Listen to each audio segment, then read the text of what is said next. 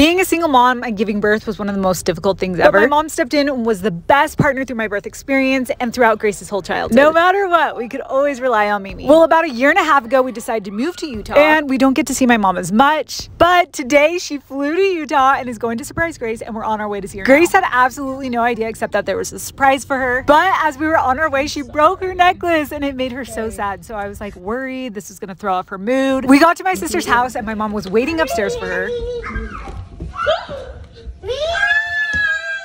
Pretty sure she was in shock for the first 5 seconds until she realized her Mimi's here. Her eyes began to water and so did mine.